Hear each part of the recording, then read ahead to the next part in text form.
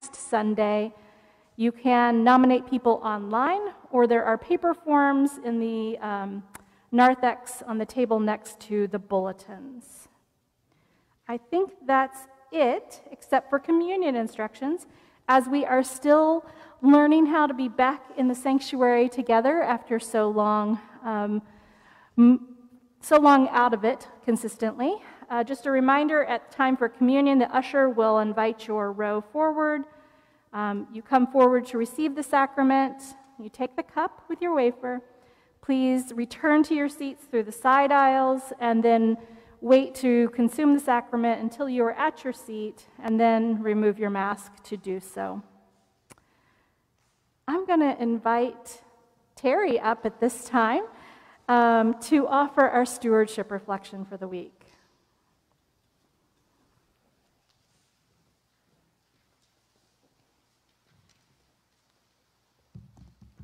Good morning. Okay, thank you. Good morning. There we go. Now you can see what I really look like. Maybe you want me to put it back on. I don't know. You will have to excuse my nerves a little bit. As a middle school teacher, I'm not used to speaking in front of groups of anyone over the age of 14, so this is a little new for me. Thanks to our daughter, Charlie Ann, we discovered St. James. It seemed like everybody in our neighborhood had sent their kids to the preschool, so we thought, why not? We'll give it a try. We were looking to get her some socialization as an only child after several attempts. We feel so blessed to have her, but we're worried that she was missing something by not having a sibling. And when she went to St. James, she really seemed to like it, and she kept coming home saying, Reverend Kristen, Reverend Kristen, Reverend Kristen. And of course, Miss Tara and Miss America, which I thought was a great name. But she would tell us all about chapel time. That seemed to be her favorite time, chapel time. You know, Reverend Kristen, she's so nice. She sits on the floor. You know, that was cool to her.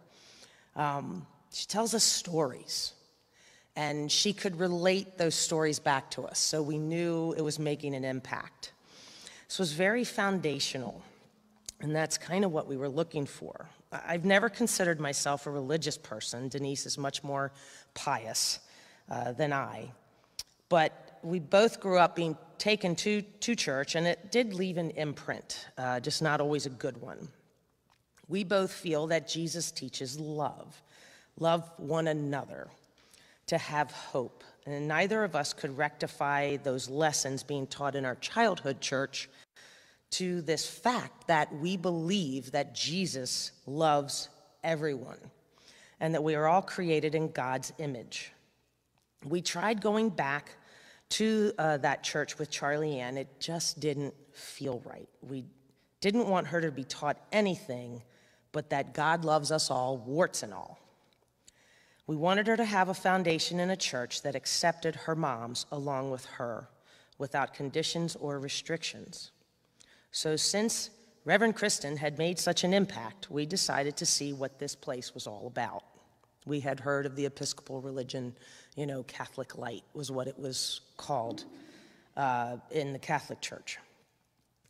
But we found out that that's not true, that there's nothing light about being Episcopal.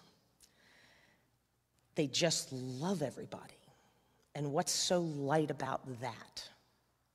That's actually very heavy and good and foundational. From the minute we walked in, it was like we had been here all our lives. We were accepted for who we are with no restrictions as good, loving, hardworking people, just trying every day to be our best. And thanks to Charlie Ann and this lady named Reverend Kristen, we had found our church community. It couldn't have come at a better time. 20 months ago, all of our lives were turned upside down. We were sent home in fear of an unseen enemy that was making many people sick and taking the lives of thousands every day. Talk about life's ups and downs. Within the first 2 months, people lost jobs. Children were sent home from school. People who were able to work had to do so from home at the same time of monitoring their children and their learning. Weddings were canceled, birthdays were canceled, movie houses were closed, restaurants were closed. Businesses that couldn't adapt shut their doors for good, and we had our holiday meals on Zoom. People died. Hope seemed lost. But St. James was there and remained there with the leadership of that lady, Reverend Kristen. We stayed connected through Zoom. We stayed church through Zoom. And if you were clairvoyant and had bought stock in that company, you're doing very well. We took care of each other. The coffee hour after Mass remained a place where we could just chat about whatever innocuous thing was on our mind. We traded secrets about our gardens, our children, cleaning, and our simple home lives. And at first that was okay, maybe even fun for some because we were home with our families and safe. But at a point it got a little old, as humans are social entities. We need each other. Even the most introverted of us has at least one friend. The Sunday Zoom Mass and coffee hours were an integral part of St. James getting us through that trying time when the fun ended. It was something to look forward to. And then vaccines were developed and distributed. People started going back to work. Children went back to school. And there was an audible sigh of relief from parents when that became possible, because it's not easy being a teacher. And we got to come back into our church. Outside or inside, it's our church. So our future is very hopeful. And St. James was and is a huge part of that future and that hope. It was the one constant that we all had during that time, well, besides the masks. And that is why Denise and I give. We give because we want to help keep that constant, that hope, that love continuing. We want Charlie Ann to feel a part of something that is bigger than herself. It anchors us in life because hope is foundational.